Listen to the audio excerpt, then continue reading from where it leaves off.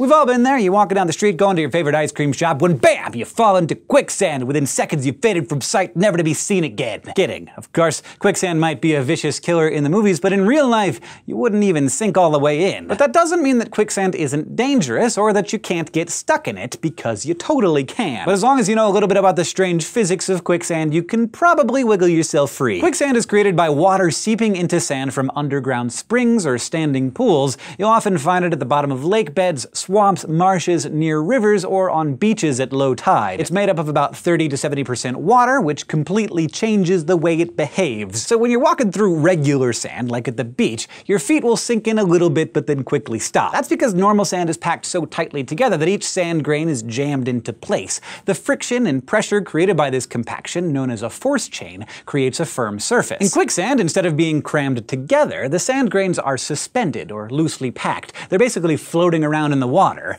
The friction and pressure is reduced, and the sand can't handle the same weight load. And that is what makes quicksand a non-Newtonian fluid, which we've talked about before in our first video ever. Essentially, this is a fluid that doesn't act like your everyday run-of-the-mill Newtonian fluid, water for example. No matter how much force you apply to water, say by stirring it really fast, its viscosity, or the measure of how it flows, remains the same. If it got more viscous, it would be gooier, and if it became less viscous, it would be runnier. But if you apply a moderate force to quicksand, say by kicking your legs around, its viscosity does change. When quicksand is left alone for a while, the water fills in the gaps between each sand grain, and the two materials become evenly distributed in what's known as a colloidal gel. But it's a very delicate balance, like a house of cards with water filling the empty space. When stress and vibration are applied, say by a leg stepping on the quicksand, that house of cards collapses and the sand liquefies, and your leg sinks. Then, and here's the weird part, the quicksand becomes more viscous. Once you fall in, the water, which is less dense, rises to the top, and the sand, which is more dense, falls to the bottom. As the water rises, it leaves a vacuum in the dense sand, which compacts around your leg, making it harder to move. So hard, in fact, that the force you'd need to suddenly remove your leg from that quicksand is the same force you'd need to lift a medium-sized car.